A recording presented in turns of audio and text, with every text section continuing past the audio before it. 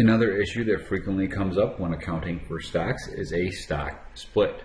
What exactly is a stock split? Well, a stock split is essentially a company manipulating the amount of shares and the par value of the shares that it has on the market in order to change the price of that stock. For example, a company could be trading at, say, $300 a share. $300 is a lot of money to buy one share of a stock, and there's a significant portion of investors that are unwilling to buy into a company at that high price point. But they might be willing to buy in at $100 per share, which means a company, by decreasing the market value of its stock, can actually increase the overall demand because it prices more potential investors in.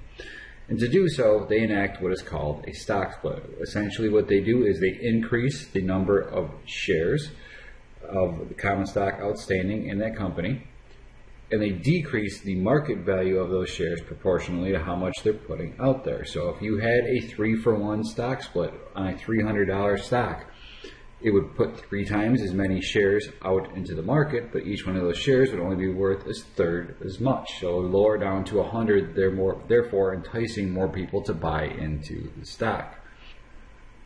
Let's do an example of a stock split, this time for Greg's Games. They have 3,150,000 shares issued and outstanding of their $1 par common stock. Well, the market value of their stock is $50 per share at the time of the split.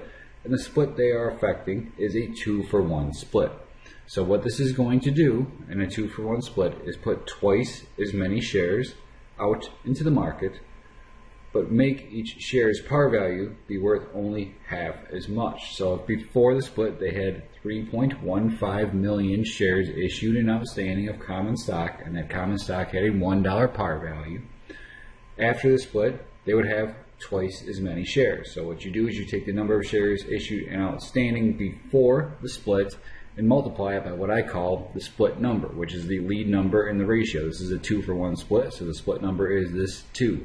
3.15 million times 2 gives us the 6,300,000 shares that will be issued and outstanding after the split. For par value, you take your par value before the split, in this case $1, and divide it by the split number. So this is a 2-for-1 split. We take that $1 par, we divide it by 2, we come up with a new par value of 50 cents. And if you take the par value of a share and multiply it by the number of shares which are outstanding at the time, you get the overall value of your common stock. So $1 par times 3.15 million shares means that before the split, Greg's Games had $3,150,000 worth of common stock out in the market, or at least $3.15 million worth of their common stock's valuation was attributable to the par value that they issued before. After the split, they have 6.3 million shares. Each one of those has a par of 50 cents. Well, 6.3 million times 50 cents is 3,150,000. So the split is only changing the number of shares that are out there, and it's changing the per share par price.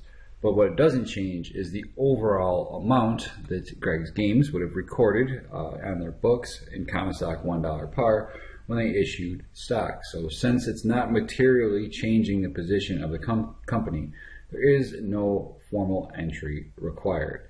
Typically, a split in stock is instead noted by a memorandum entry. Essentially, you just fill in a journal entry with the number of shares that you had issued and its par before the split, and the number of shares that you'll have issued and its par after the split.